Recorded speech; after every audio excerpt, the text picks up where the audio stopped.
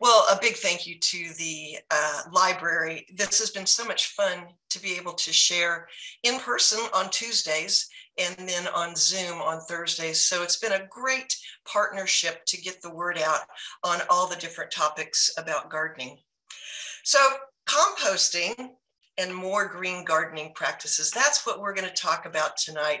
But you know, there are so many things happening, not just at the library, but also at the Extension Service. So whether it's gardening or nutrition, 4-H, all those things are available at the Sedgwick County Extension Service. It's really quite the place. It's a happening spot. So check this website out and join us for the various programs that are available. Well, here's the things that we're going to talk about tonight. You know, we hear the word compost or composer or whatever you've decided to call it, compost. And we need to define it because people throw that term out over and over, and we want to know, what do we really mean by it? Well, why would we even want compost? And if we want compost, how are we going to make more of it? And if we make more of it, how are we going to use it? And the question that I'm going to ask over and over is, aren't there some easier ways that we can do this? So as we go through the various topics, that'll be a theme that we see tonight, because if we can make it easier, then hopefully more people will be participating. So here's the definitions. Compost. Here's why it's confusing. Compost is both a verb and a noun. So it's an action and a product. Compost is the natural action of degrading of organic materials. If we didn't have degrading of organic materials, we'd be up to our ears in leaves and materials. So it's the normal process of nature where organic compounds degrade into smaller things. Well, the smaller things that it degrade into is called compost. It's that earthy, dark material that's soft and fluffy, and to me, it smells wonderful.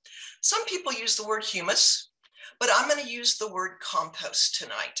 So it's the verb, the action of degrading, and then it's the material, the product of that degradation process. We want compost because when you put it into your soil as an amendment, it enhances the moisture, retention, it provides nutrients to the plants. And there's even some recent literature that shows we may increase the biodiversity of the bacteria and fungus that are in the soil, the good things that are there helping our plants and materials. So in the United States, in 2018, we had generated nearly 3 million tons of material that went to the municipal solid waste.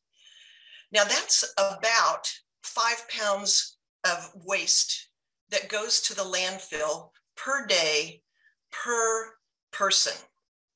Now, I'm going to call your attention. This was 2018. This was pre-pandemic. And I don't know about you, but I found Amazon during the pandemic. And things showed up at my door within 4 hours of me clicking a button. But when they showed up at my door, they were inside of a box, inside of another box, inside of a bunch of plastic and things. There was just a lot of waste that was created through the pandemic. And again, many of us took food to go. So more materials were going to the landfill. I think that this 5 pounds per person per day is probably a way low estimate for what we have now post-pandemic. Well, what does it matter if it goes to the landfill? Well, the material that goes to the landfill, it may not decompose. When you place material in the landfill, it is compacted and it becomes anaerobic, meaning without air, anaerobic, And when materials are anaerobic, they may not decompose, or we know they won't decompose because decomposition is a very aerobic activity. So when that material gets sent there, pretty much it stays the same. It's just there for the life of the material. So we really want to avert things going to the municipal landfill. Compost, as I said, is a very natural process, but there's some things that we can do to help. This is called the food web of the compost pile. And you can see there's apples and bananas and bread and, you know, a pineapple. And then we have our gardener person coming along and they're placing their leaves and probably grass clippings, things like that. And as that material is accumulated, various little critters start to begin that composting, that action, that activity. Well, first level consumers might be things like snails and slugs and worms and wood lice. There's also things that we can't see. Bacteria, fungi, protozoa, all those critters start to chew up this organic material to eventually make it into the product that we've talked about, which is compost. You keep going down the levels, there's mites, there's springtails, again, roundworms, centipedes, millipedes. These are the bigger chewers, and these are the things that really break the materials down so that then our little itty bitty decomposers like bacteria and fungi can then work on it. Let's look at each one of these layers a little bit more in depth and talk about what's going on with each of them.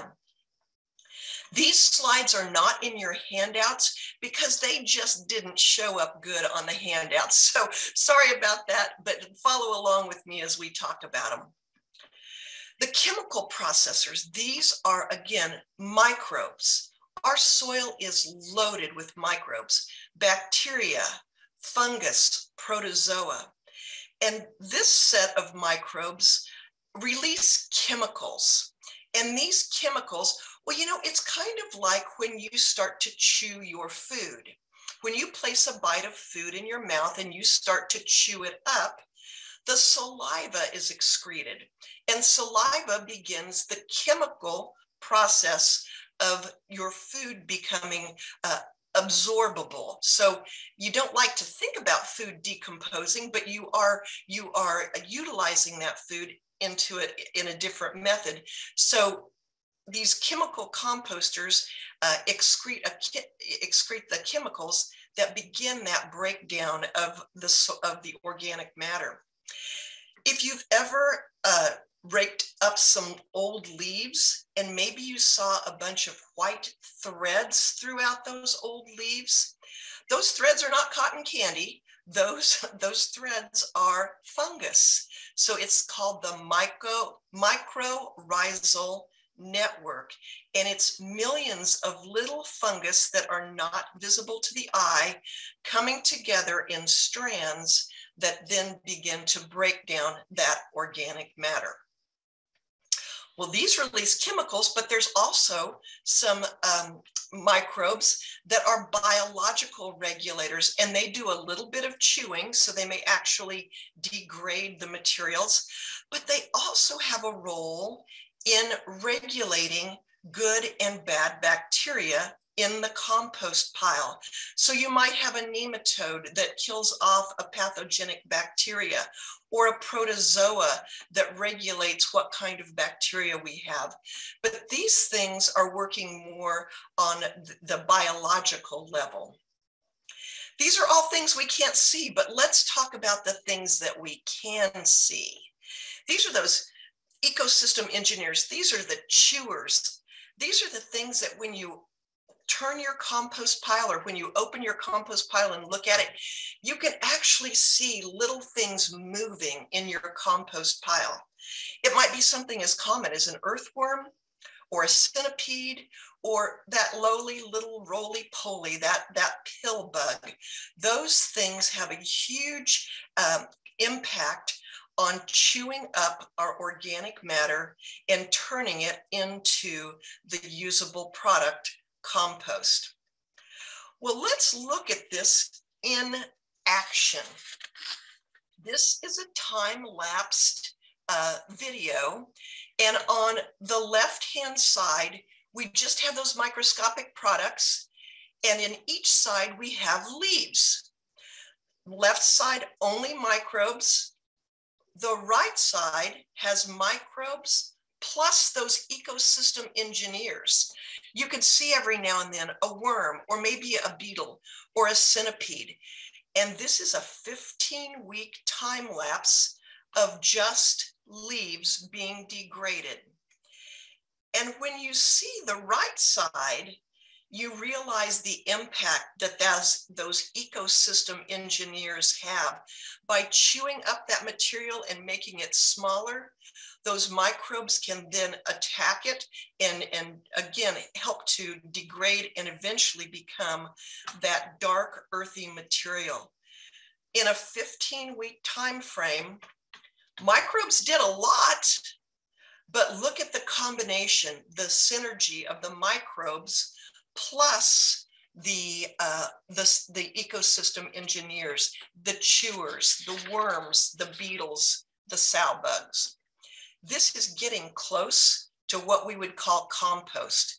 There's still a lot of leftover organic material that can decompose, but that's that beautiful earthy brown material that we talk about. Well, how can we help this composting activity occur?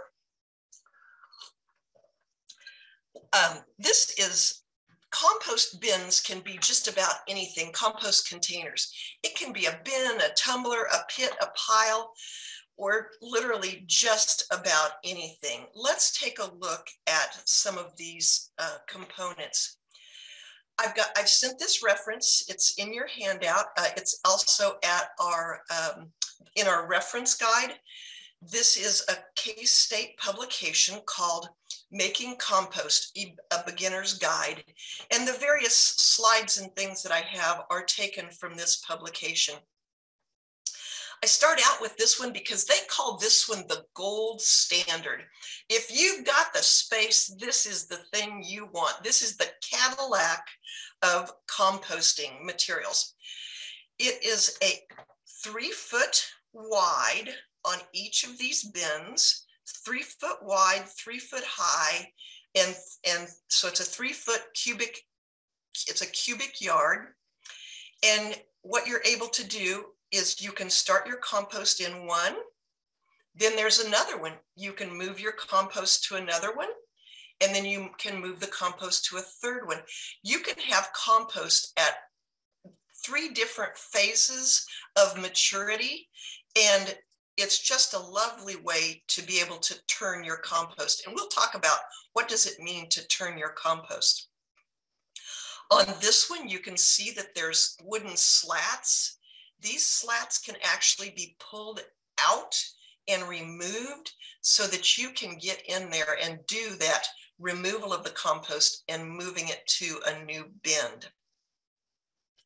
Now, 3 foot by 3 foot by 3 foot, that means this whole gold standard thing is, well, it's 9 feet long. The con that I see on this one is it's so big that not everybody has 9 foot to be able to utilize just for composting.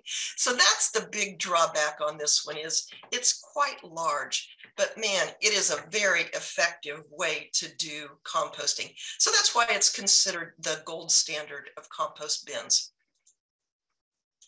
Here's some bins that are smaller and a little bit more flexible. This plastic bin is called a geo bin. Guess what? It's got a magic number. It's about 3 foot in diameter. 3 foot is the composting magic number because that gives you enough material to begin the decomposition process, but not so much that it inhibits the oxygen from getting to the surface of into the composting pile. This plastic bin is very easy. You can fill it up.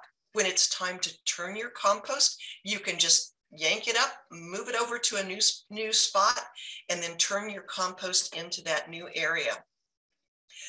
This is maybe just an old snow fence that someone put together and they placed their compost. But again, it's about 3 feet in diameter.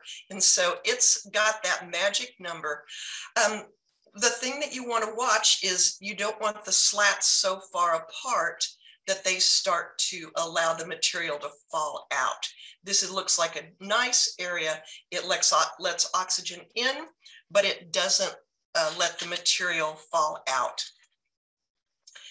Now here's kind of just 1/3 of that gold standard composting composter that we saw earlier. This is just one 3 foot by 3 foot area. And again, to make it easy to get into the compost, these boards are easily removable. So you take those out, you pull your compost out, turn it, and then you can reload your compost bin. This big thing over here, it's called the Big Black Earth Machine. That's actually the name of it. And it's what Sedgwick County gave away 25 years ago. I don't remember. I have 2 of them, and I got them 25 years ago from the Sedgwick County Extension Service when they were really doing a push towards increasing composting in Sedgwick County. It is wonderful. Now, after 25 years, mine has a few zip ties and a little bit of wire and a little bit of duct tape here and there, but it's still pretty durable. Nice thing about this, the top comes off. So if you want to load your kitchen scraps in there, this lid just pops right off. And if you want to turn your compost, this door slides up. You can stick your shovel or your pitchfork in there, remove the material, and put it back into the top. So it's really a wonderful little tool. And if you want to totally move your compost, you can see these segments come apart. So the top part comes off. You can turn your compost pile into a new area, and then the bottom comes off. Then you can rebuild it someplace. So I love my Big Black Earth Machine. It's pretty wonderful. Some people like tumblers. And I kind of gave you the big version and the little version of tumblers. This is a huge tumbler. It's an 88-gallon tumbler. And there's a door. It's a little bit hard to see, but there's a door right here that flips open, and you load your compost, you load your organic materials into this bin. And then there's baffles that are in there. So when you roll this handle, it fluffs the materials that are in there and aerates them. So this is a great tool if you want to really be sure that you're turning it, or you want to actively involve. If you want to go out every night and turn your compost, you'll have compost in a couple of weeks. So it's a fun thing to do. It does need watering because you're putting so much air in that by turning it that you need to water your compost a little bit more frequently. Now think with me, this is 88 gallons. So that's a lot of material that could potentially go in there. It might be a little hard to turn the composter if you load it up clear full. So that might be a little bit big. Now, when I was looking, I found this 27-gallon, and it's just a pony. It's just an itty bitty one. They called it a tabletop composter. Now, I get in a little bit of trouble if I brought that in and put it on my table. So I don't think everybody in the family would be happy if we had a tabletop composter. And 27 gallons, that may not be enough material to get hot enough and actually compost. So I think I'm kind of going to do a little Goldilocks thing here. 88 gallons may be too big, and 27 gallons may be too little. There's probably a tumbler right here in the middle, maybe a 55-gallon tumbler that would be just right. But these do aerate your compost your organic material very rapidly, and it means that you're going to have finished compost much more quickly when you have a tumbler. So those are the pros. Well, here's the theme. Can we make it easier and cheaper? Well, yeah. Pit, why don't we just go out and dig a hole in somewhere in our backyard and then put our greens and our browns. So when you're done with kitchen, when you're done cooking, you just take out your lettuce or watermelon rind or whatever happens to be there, and then throw a little bit of soil on top of it, and there you go. Now, this is not part of the K-State literature, but I think this was probably what the first humans found. They needed to put their, it wouldn't be kitchen waste because they didn't have a kitchen, but their leftover food scraps somewhere so that the bears or Tyrannosaurus Rex didn't come and eat them. So they dug a hole, put a little bit of soil over the top, and then what they found was next year, whatever the fruits were that the seeds were in there, or the vegetables, they started growing out the top of this pit that they had. And to me, that was probably the first research project on composting, not supported by K-State literature, just supported by Mary's supposition. So you can go even bigger. You could do a big trench and throw your materials in there and then cover it up. This is called sheet composting. Well, this shows newspaper, but most people that I talk to use cardboard, and you wouldn't use green material on top of here. This would just be your browns. So you can see this is probably shredded leaves or wood chips. And if you want to create a new raised bed, this is a great way to do it. Put your cardboard down, put it over the top of your fescue, and then put all those brown materials over there. You could probably include some grass clippings, but I wouldn't include any food products because that would just be asking for some little rodents to come and munch down on that. And then next year, lo and behold, you'll actually have your raised bed. Now, I did this talk Tuesday evening, and somebody said, well, can I do this over the top of my Bermuda? You know, you could try it, but the Bermuda is probably just going to be growing out the side. So I know it will smother and kill off weeds, and more than likely it'll kill off most fescue by doing it this way. But Bermuda is pesky, and it may not work that well for you if you've got Bermuda. Again, is there something easier? You know, do I even need to put down cardboard? You know, I call this the slow and the cold method of composting. It's what, if you've ever just thrown your leaves in a pile and said to yourself in the fall, I'll get to them in the spring, and you never got to them. You never got them in the compost pile. You just didn't do anything. But when you stick your pitchfork in there or your shovel, that 4 to 6 inches on the bottom there is just this beautiful, lush compost. It's finished. Now, you still may have some leftover organic matter that didn't get decomposed, but those lower 4 inches, 6 inches, those earthworms and centipedes and all those little ecosystem chewers, they got in there and they started the decomposition process. Now, it may have not been hot and finished off and been perfect, but what's perfection? This is still just really good. This is a photo of one of our folks that are on tonight, Connie. This is Connie's garden from a couple of years ago. She sent us this picture because this was just the perfect composting spot. And I say perfect composting spot. You know, there's some things that are better, and there's things that just downright don't work. Well, in this composting spot, the first thing is you want to have good drainage.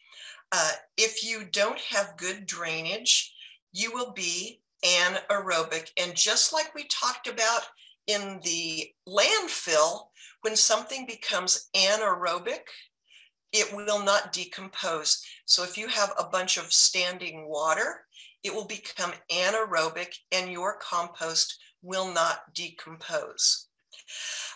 So good drainage is the first thing. Don't stick it in the lowest area of your backyard. Put it in a spot that's nice and level and has good drainage. You want a place with an adequate size. Now, Connie is an overachiever. Look at all the different methods that she has here. She doesn't have a 9x9 gold standard, but she's got, well, these are probably some geo bins. She's got a tumbler composter.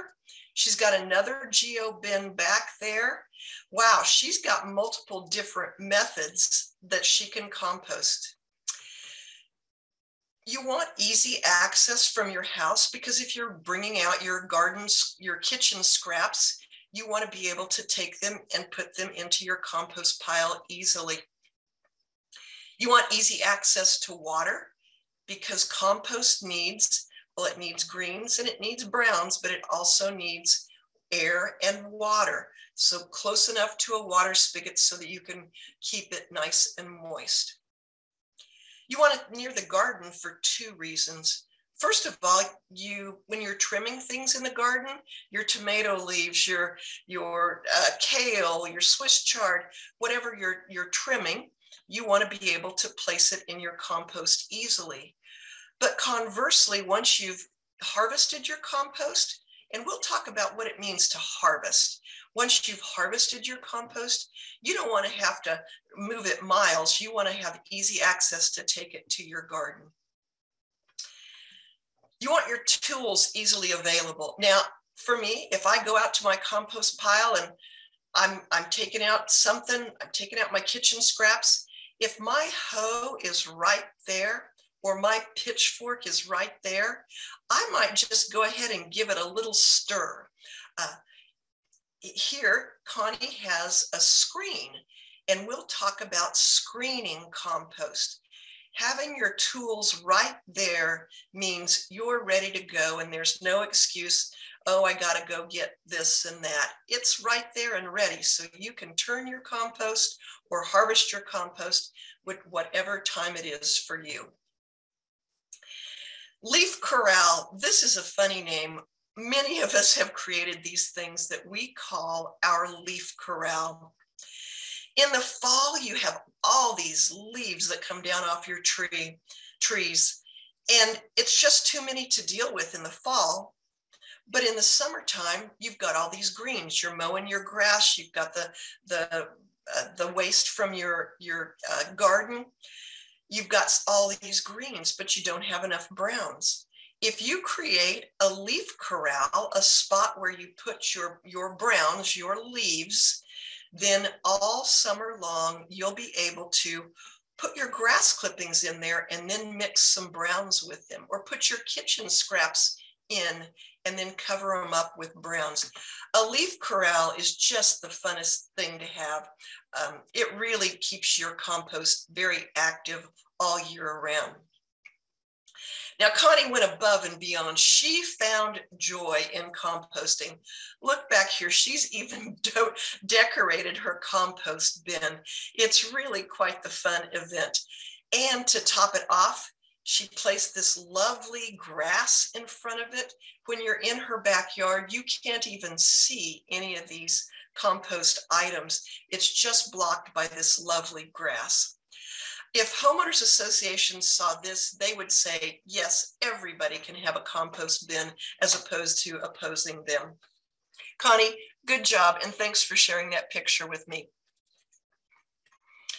I've mentioned these: greens, browns, water, and air. And if you look at the K-State guide that says the composting process, you'll see a little bit more information about each one of these. This is the not so secret recipe. It's only a 4-item recipe for composting. So here we go. Let's look at each one of these and see what is involved in them. Our compost recipe, well, first of all, we want to talk about smaller particles compost faster. Whether you're talking about a green or a brown, the smaller it is, the faster it composts. Again, it's just like us. We start chewing our food, and the smaller it is, the easier it is for our body to digest it. Browns. Browns are materials that are rich in carbon. Carbon is a natural source. It's an organic material. Well, what things have carbon in them? Well, you heard about my leaf corral. So leaves are one of our biggest sources of carbon. Straw is a great source of carbon. Shredded paper. To me, there's nothing more secure than taking your shredded paper out to your compost bin and having the worms eat it. No one will ever know what was written on your financial statements once they're shredded and eaten by worms. Now, we said smaller is better. So cardboard, if you do use cardboard, you're going to have to tear it up. I find it a little bit difficult to tear up cardboard. So you don't want to put an actual layer of cardboard. You would want to tear it up. K-State talks about sawdust and pine needles, but what I'm going to say is I put pine needles in my compost pile 3 years ago, and I have pine needles in my compost pile today. Pine needles really do not decompose very rapidly, but they're a lovely material that gives space and lets a little bit more air in. So they don't degrade very readily, and neither does sawdust. But leaves, straw, shredded paper, those degrade very rapidly. Okay, greens.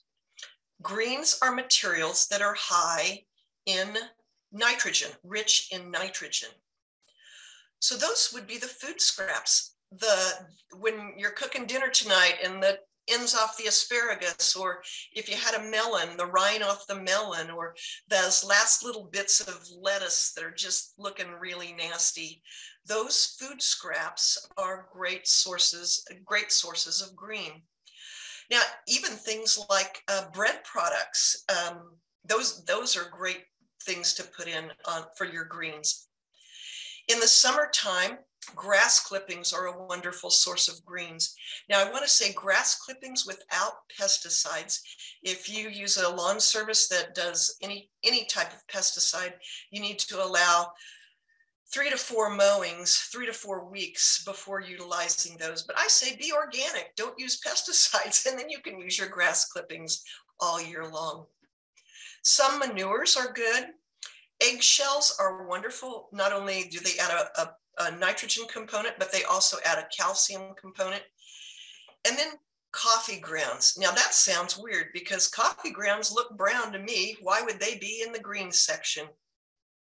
They're in the green section because they're higher in nitrogen than other things. So I go to my local coffee place and I get my coffee grounds.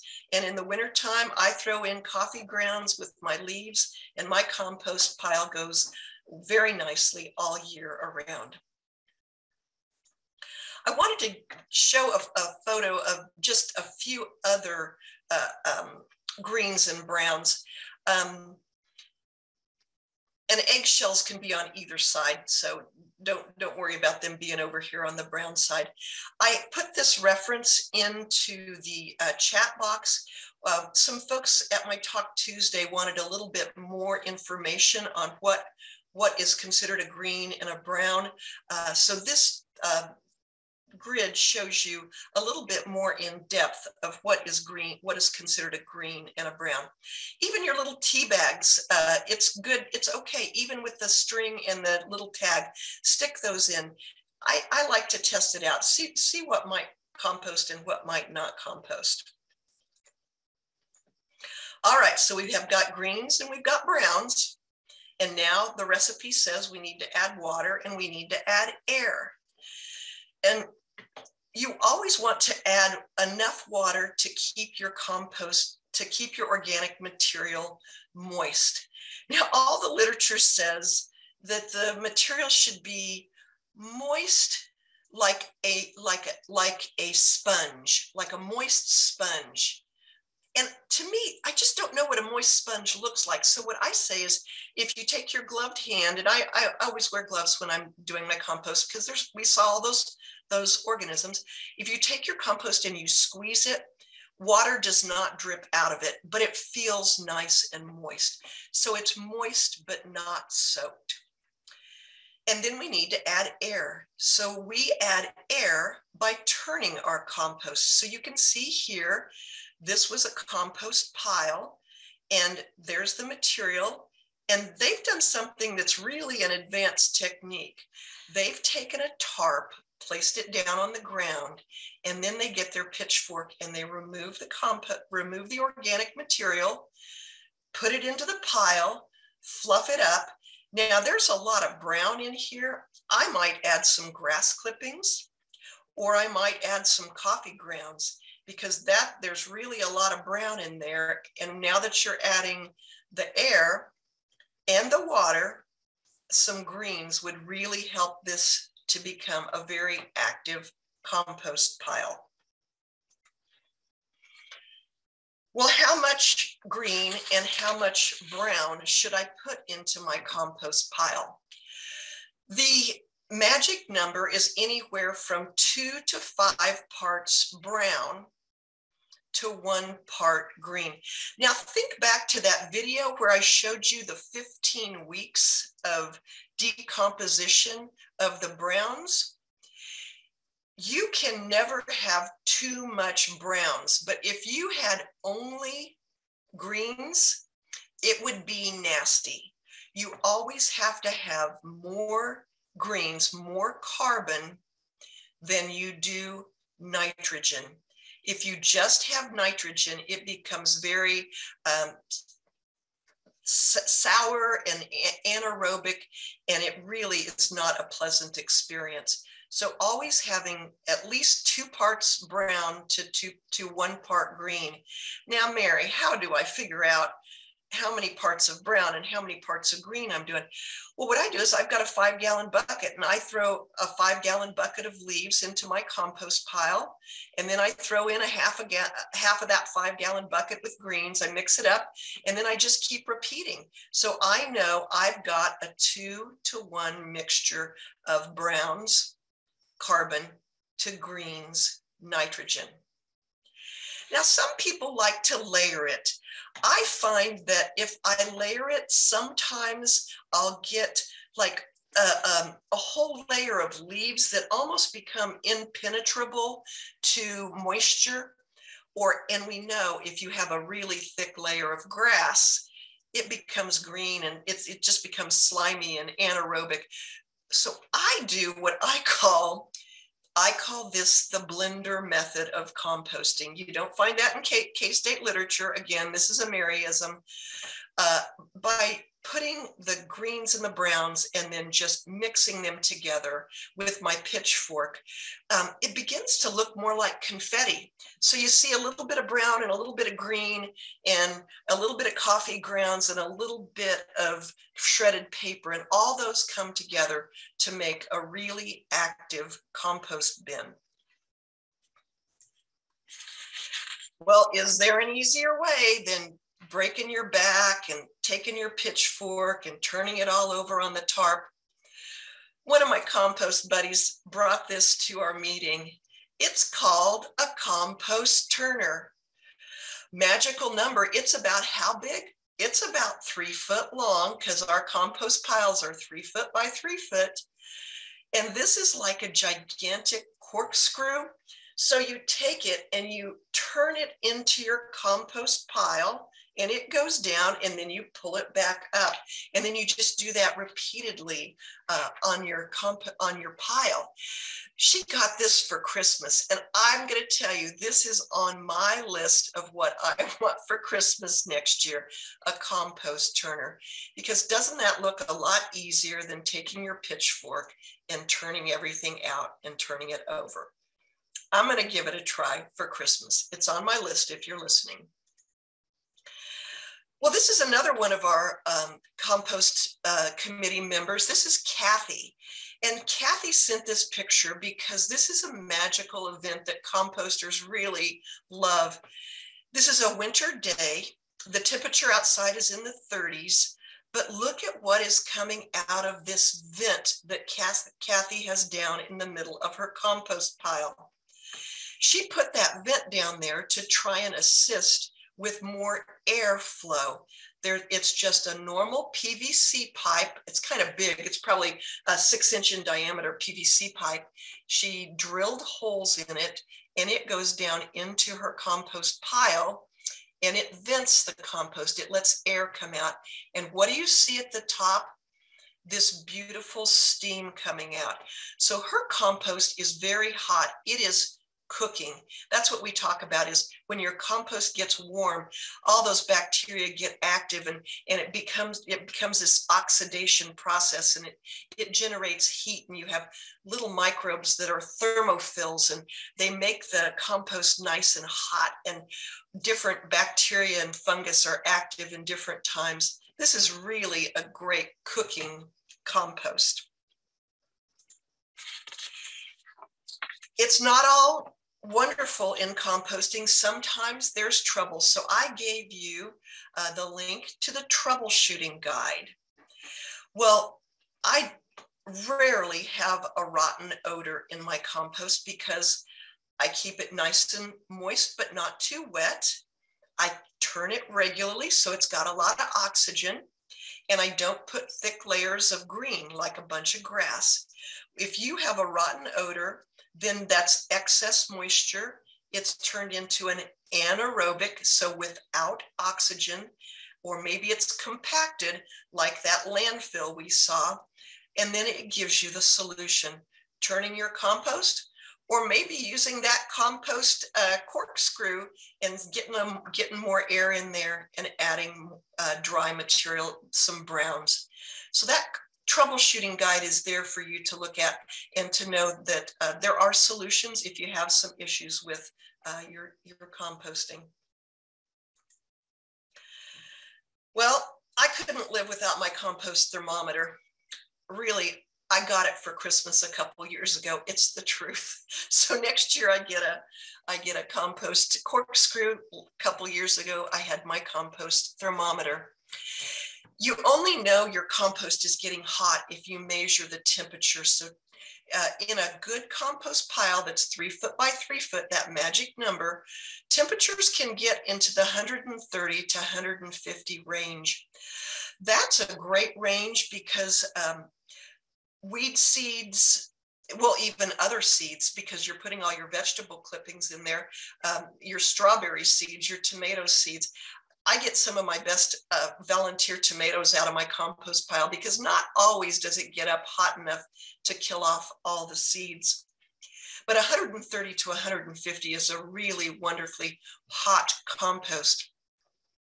When the temperature goes up, then gradually it will fall back down until it's back to the ambient temperature. Then you turn your compost, and I like to add some greens because that's time to get it heating up again. And for me, those greens are very often coffee grounds, or if it's the summertime, it's my grass clippings that haven't had any pesticides on them. And then guess what? It heats back up, and then it goes back to the ambient temperature. This may occur 3 or 4 times. And the thing that you'll notice each time is that compost pile, it may start 3 feet tall, but it shrinks. And by the time you get ready to harvest it, it's probably maybe half the size of what you started with. It really, you can see that whole decomposition process.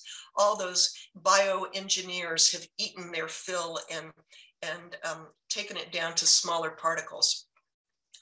So once the temperature stays at that ambient temperature range and you look at it, are there still big chunks of leaves, or is it this dark, fluffy, transformed material that is now humus or compost? If it's all transformed or most of it's transformed, then it's time to harvest.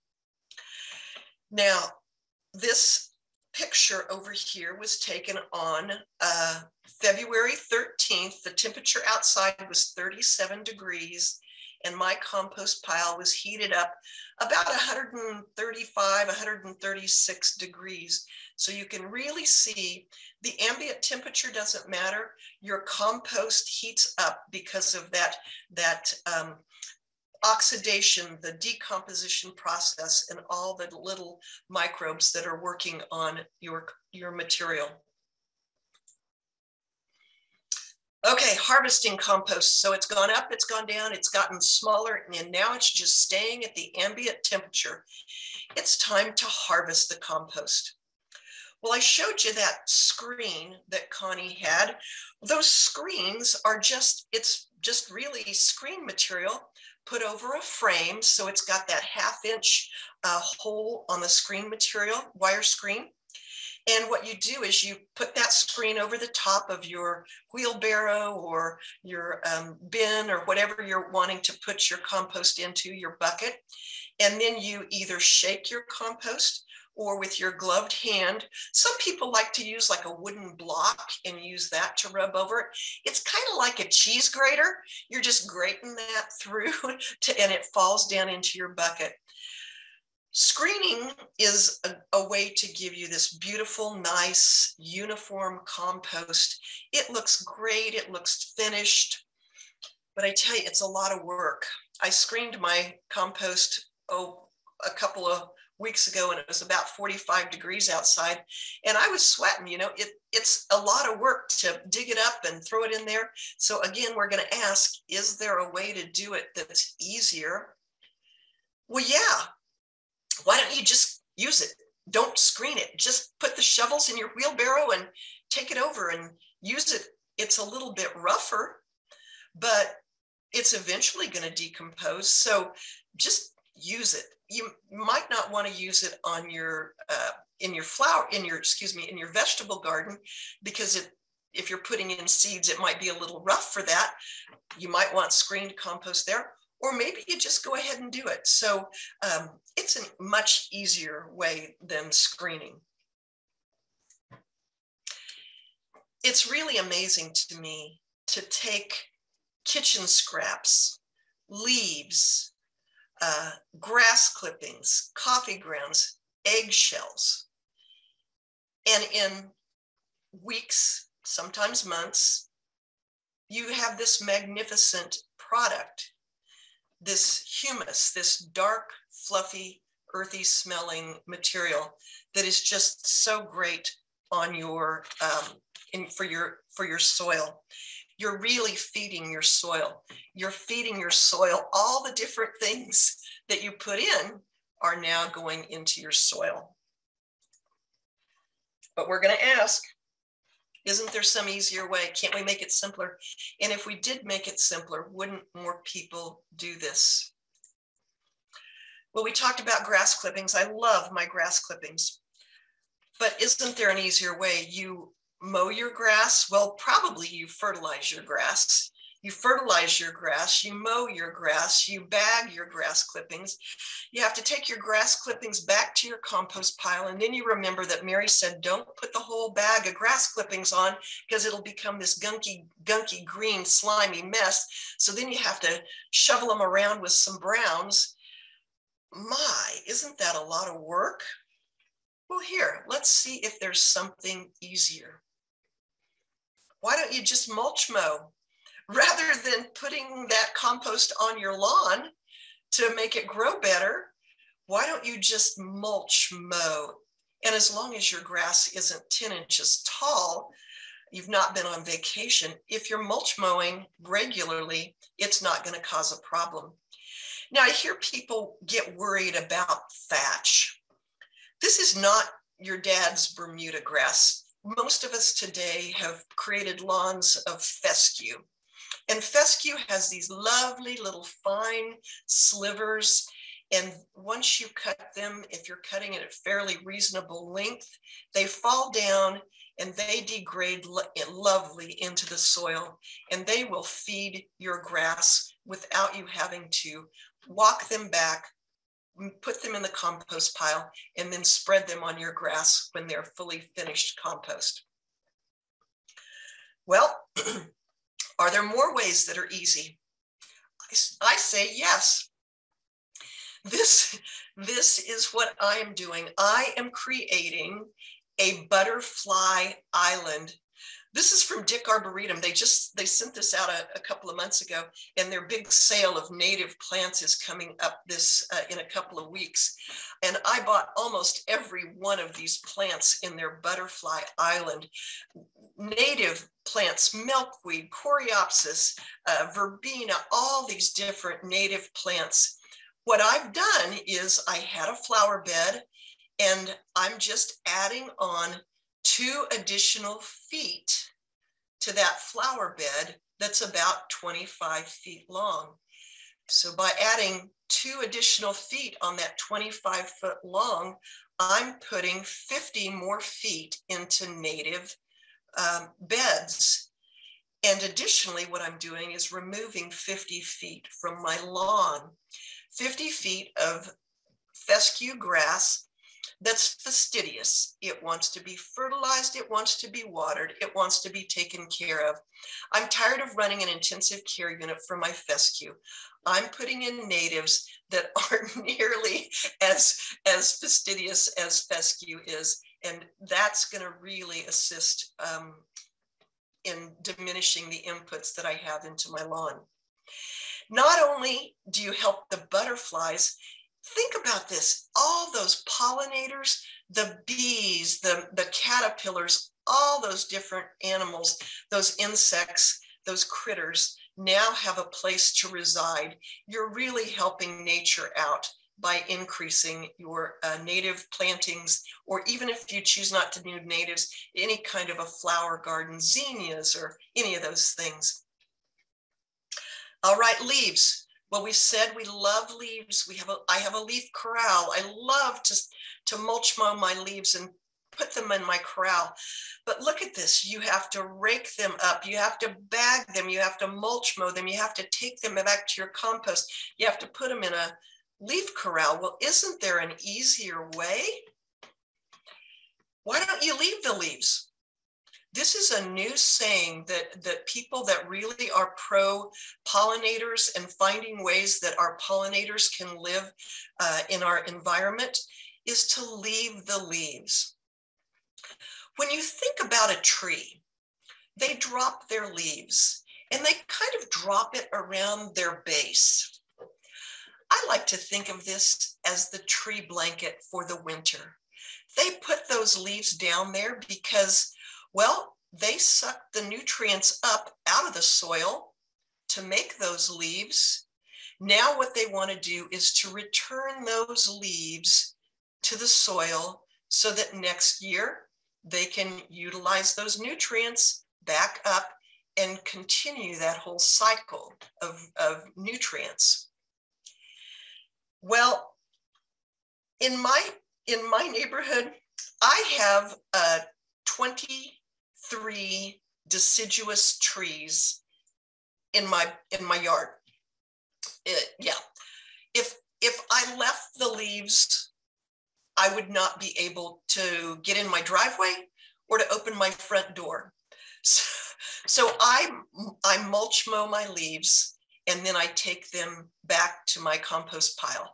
But I have found areas where I can leave some of those leaves behind my shrubs, around my trees, by the side of my house.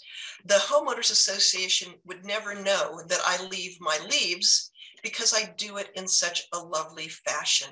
So think about it. Is there a way that you can leave the leaves in some areas, or you can mulch mow some of the leaves into your lawn?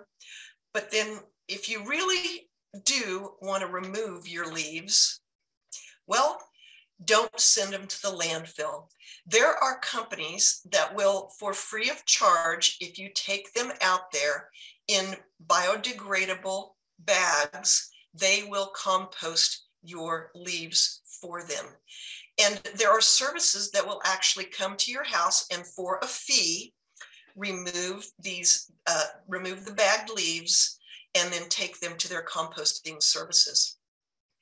I actually found one of the organic farms here in Wichita, and I took bags of my leaves out because one year I attempted to keep all my leaves. I had the motto, no leaf left behind. I didn't want to get rid of any leaves, but I was so overwhelmed with my 23 trees that I had leaf corrals everywhere, and I couldn't do that again the next year. I was still using the leaves for a couple of years. So by partnering with this organic farm, I took my bags of leaves out there, and then she had a gigantic compost pile. So look for ways that you don't send this wonderful resource, this gold, to the landfill, because it will become anaerobic and it will not decompose. Okay, kitchen scraps. Is there an easier way? You know, do you want to walk out there every night and put your kitchen scraps in your compost pile? I don't. So I have a compost crock. Underneath my sink, I have a little bucket. It looks a lot like this, and I put my kitchen scraps in there. And I even put in bread, and wildest thing I put in there, I had some leftover yeast. Whatever is organic, I put in there, and then once a week or whenever it's full, I take it out to my bigger compost pile. On the blue crock over here, you can see this even has a biodegradable liner. So this person just has to take the liner out, take it to their compost pile, stick it in. I always want to cover my kitchen scraps with a little bit of brown so that no little rodents or things want to go visit and have a meal of what I've left. Now for me, I don't have a liner. I just take it to the spigot, rinse it out, and throw that extra water back into my compost pile, so it keeps my compost pile nice and moist. You know, I did a lot of research when I was doing this talk, and this popped up one day. It was called indoor composting. You know, it's a lot like that. Do you really want to have the tumbler on your kitchen table? Indoor composting, it's a Japanese method, and it has a special blend that you put in there. You put your kitchen scraps in there, and then you put in a blend of microorganisms, bran and molasses, and then it ferments the food all right there in your kitchen. And then this was the part that I said it's not going to be in my kitchen. You drain the liquid via the spigot. It could maybe be in my garage, but it couldn't be in my, and I don't know that I can drain anything via a spigot. But then no matter what, you have to take the rest of it to your compost pile, or I guess you can put it into your garden soil. So it was an interesting method, but not probably for me. And then again, things just started popping up when I was doing my research. This is called the Lomi machine. This is an electric composting machine. Go figure, an electric composting machine. You put your kitchen scraps in there, you put the lid on it, you push the button, and magically, the literature never said how long it took, but there you go. And that looks a lot like finished compost. It's really lovely, dark humus. So who knows, may actually work. This is what I did as a kid. In the evenings, my mom would give me the leftover kitchen scraps, and I would take them down to the basement, take the lid off of our worm bin. I would throw the kitchen scraps in one end. I'd put a little bit of paper over the top, and then I would spurts it with the water. This was a great way to create worm castings. So it's not really compost, but it's a fun way to dispose of your kitchen materials. And worm castings are just a great soil amendment. And this is called vermiculture. I didn't include any resources on that, but if you want to look at it, just Google vermiculture and you'll get lots of information on it. Well, speaking of Googling, I wanted to see, are there other services? what could we do? So this is a list of every service that was available in Wichita for fee for composting. So somebody will do your composting for you. Can you get any easier than that? Somebody's going to do your composting. So there were two different services, Nudge and ICT, Compost ICT, that pick up food scraps from homes or businesses. And Compost ICT said that they would even, if you scheduled it with them, they would do yard waste as well. Nudge gave information to me about they now partner with apartment buildings and offices to do their composting. They recently started with Wichita State to do their food recycling. They estimate nearly 350 pounds of material has been prevented from going to the landfill. Wow, that's material that was not only didn't go to the landfill, but was also converted into beautiful compost. They sell their compost and they also donate their compost. They donate their compost to some of our community gardens and our school gardens. So what a great service that's available if you're not able or not in an area where you could personally compost. Compost ICT was recently taken over by Serenity Farms, and they give you some really clear information. They're going to give you a 5-gallon bucket. They're going to tell you what to put in there. Once a week, they're going to come swap it out with a clean bucket, and lo and behold, there you go.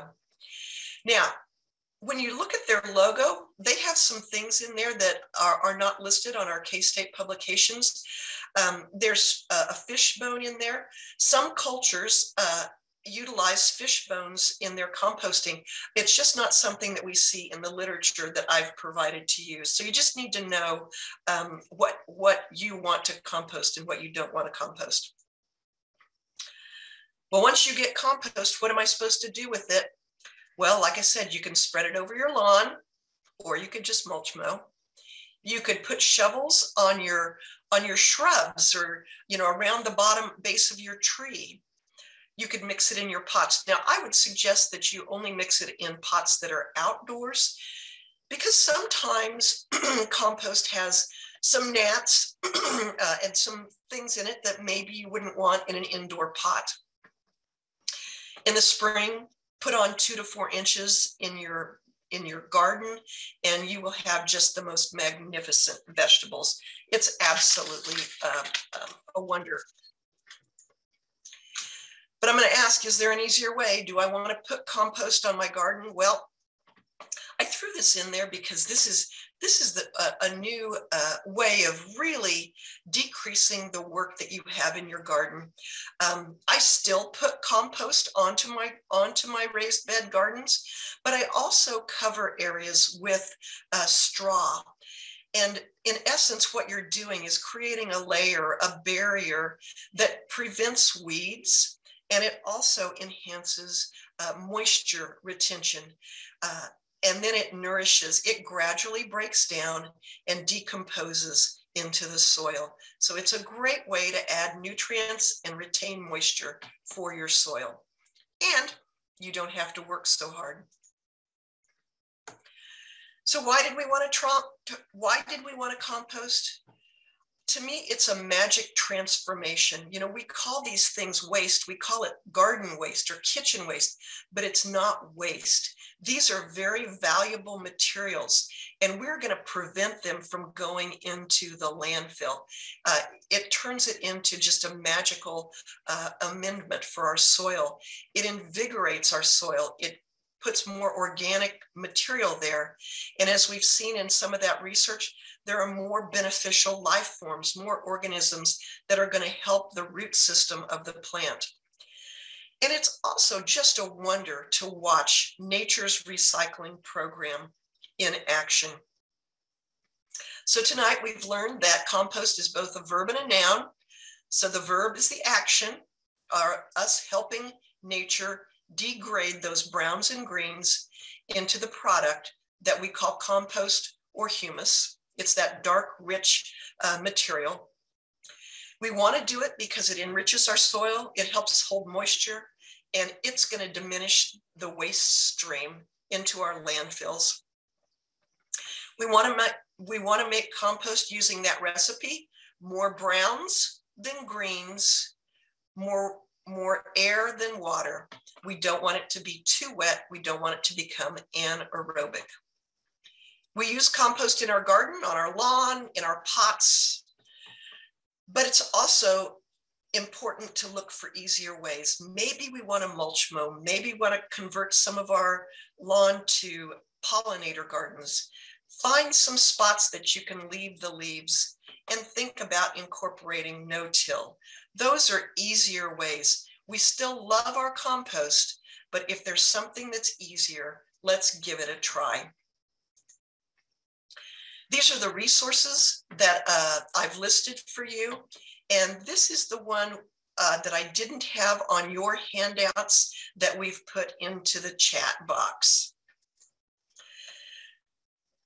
If you need help, we have a garden hotline that's available Monday through Friday from 9 in the morning until 4 in the afternoon. You can call. You can email pictures. So at this email address, if you've got something going on, if you're wanting to know what's happening with your plant, or if you find this really cool insect, send us a picture, send us a couple of pictures, and we'll help you out with that. We're always interested in what you're needing. K-State is an equal opportunity provider and employee, and we're just happy to be partnering with the library to do outreach. So compost happens and we can help. And with that, I'm going to open it up to some questions. So I'm going to stop my share and see your smiling faces. You know, I did this talk on Tuesday, Sarah, and one of the first questions that people asked was, you know, you said that the things that we can put in, but you didn't say the things that we can't put in. So I just wanted to mention some of the stuff that maybe we want to avoid putting in. You know, I mentioned, you know, bones, fish bones. The majority of composters don't put bones into their, you don't want to put, you definitely don't want to put meat. You don't want to put meat. You don't want to put dairy products. Now, I am one that likes to try. So I like to stretch that list. So I was at a coffee shop getting my coffee grounds with one of my nieces, and she got one of those mocha frosty coffee drinks. And she said, "Don't worry, Mary, it says it's compostable." The cup said it was compostable, so I put it in my compost pile. For 3 years, I turned it in my compost pile.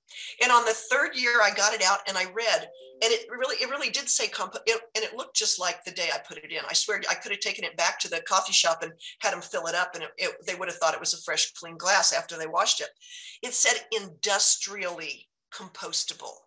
So you got to be really clear in when you're looking at stuff, because when it says industrial compostable, it's got to be chopped up by this big machine, and then then supposedly it'll compost. Now I got a flip side to that. I went to a local pizza place, and for a long time they just had plastic to put your to-go stuff in, and so I would always get the gigantic cardboard box, and I was only putting in one piece of pizza. And finally one night I went there and I said, you know, do you have, you know, I need a to-go box. And she brought me this beautiful little cardboard box. And on the top of it, it said compostable in 90 days. Now, you've thrown the gauntlet down for me, 90 days. I put it in my compost pile, and I had to go back to them, and I said to them, "No, you are wrong. It did not compost in 90 days. In less than 30 days, I couldn't even find it. It was truly a compostable material." I like to do those kinds of things. It's also a fun thing to do with your kids or your grandkids. So take a straw. If the straw says that it's compostable, put a string through it and put it in your compost pile, and then look at it and watch. I did that, of course, and guess what happened? The string composted before the straw did. I still have the straw, but the string's gone, so I don't know. So Sarah, what other questions do we have? Oh, Sarah, I can't hear you. 1 second for Sarah.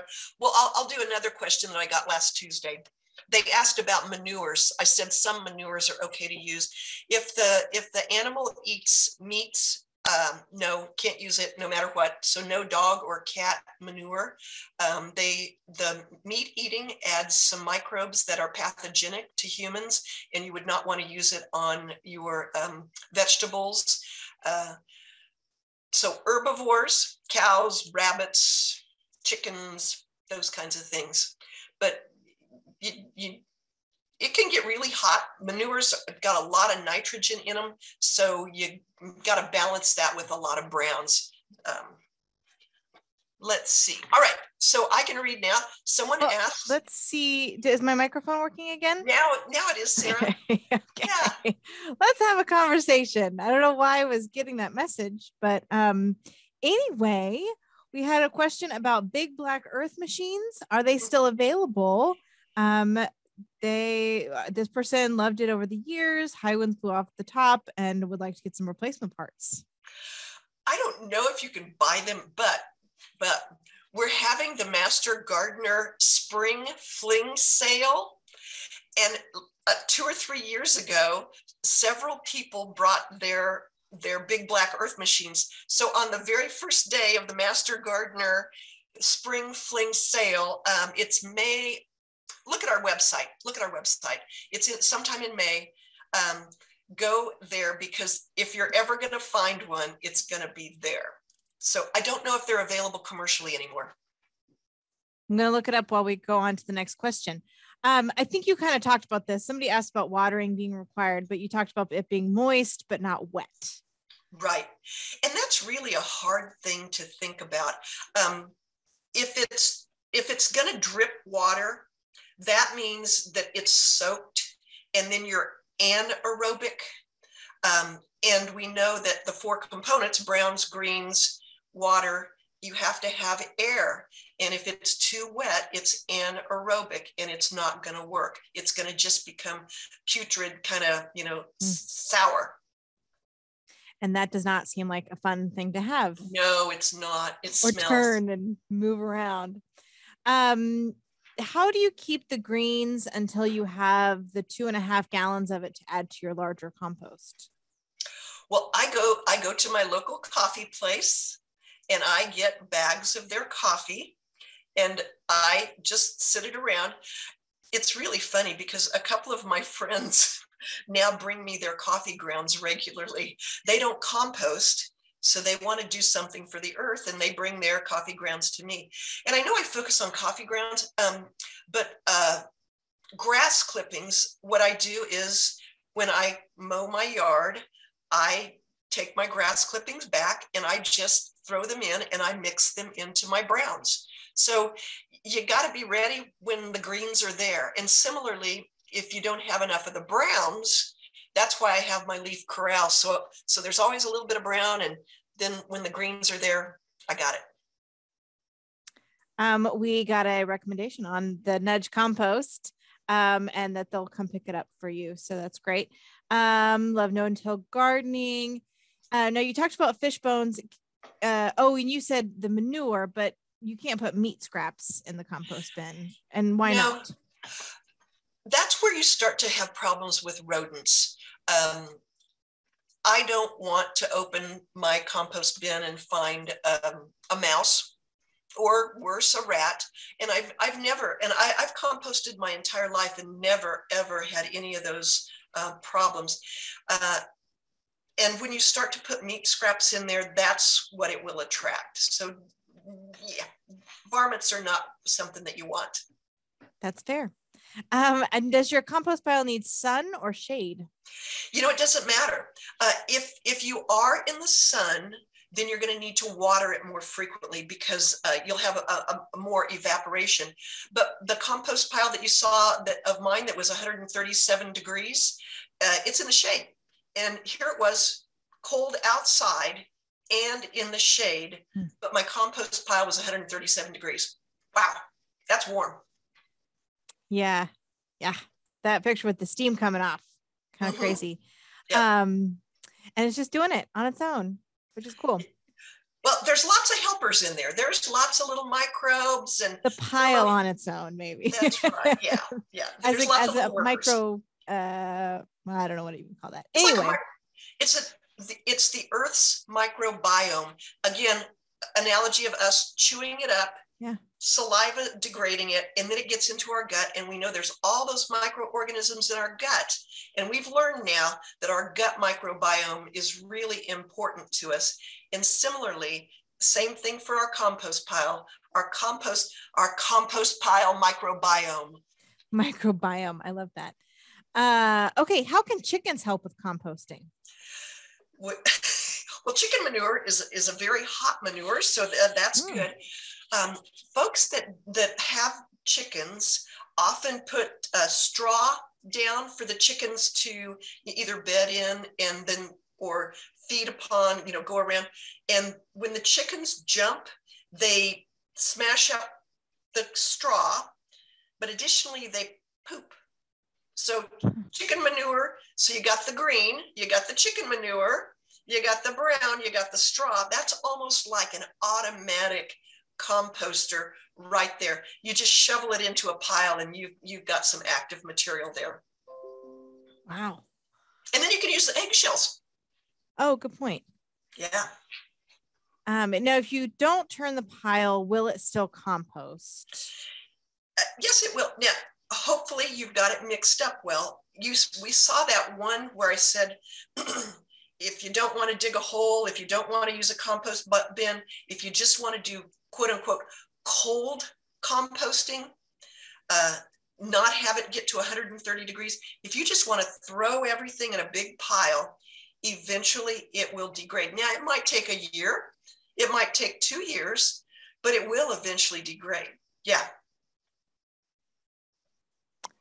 We've got somebody sharing some links in the chat, so feel free to check those out.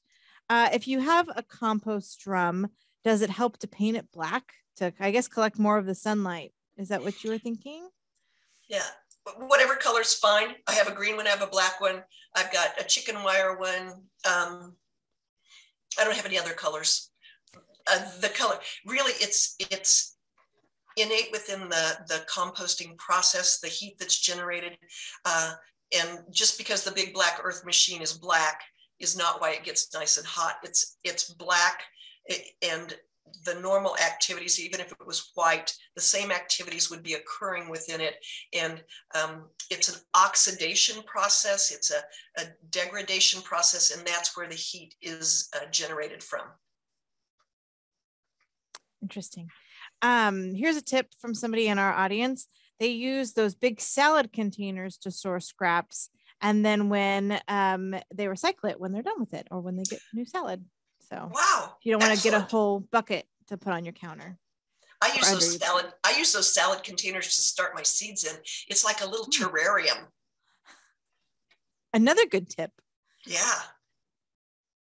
Let's see here. I did get to the end of our question. So if you've been waiting to submit one, feel free to do that now. I'm going to go back through, make sure I didn't forget anything. Or if I did, put it back in the chat.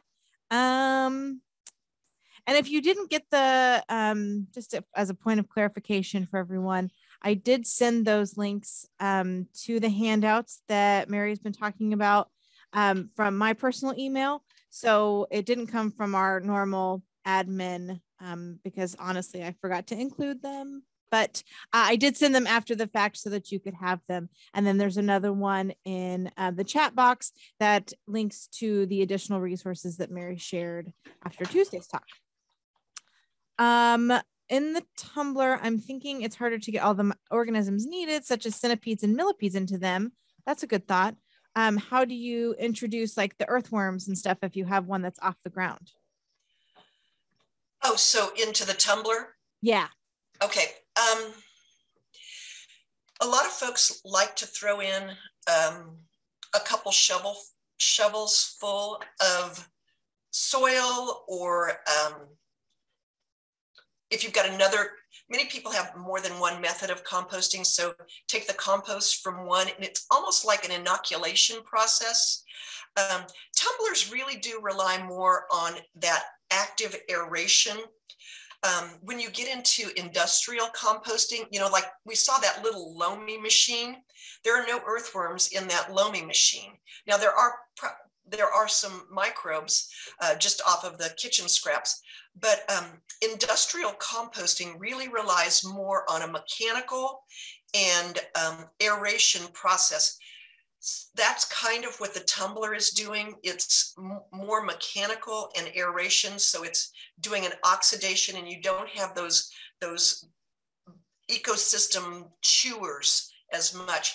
But throwing a shovel full of soil in there, that'd be a great way. If you got some of your worms, throw those in there. It wouldn't hurt. Good question. If you are starting a new compost pile, is it a good idea to add a little bit of the already made compost? You don't have to. You don't need to go buy a bag of compost. And I often see things like compost accelerators that are advertised all over the place. And I think it's just an expensive way to add something to your compost pile. It's going to happen. You saw it on my slide. Compost happens. We don't have to throw in, a bag of really expensive special blend fermenting sauce. It's going to happen. So a shovel full of soil has a lot of microbes in it already. So let's just let it save our money and do it the easier way. I think no one's going to argue with you on that. We've got some really nice comments for you. Great class, learned a lot. Best presentation ever. So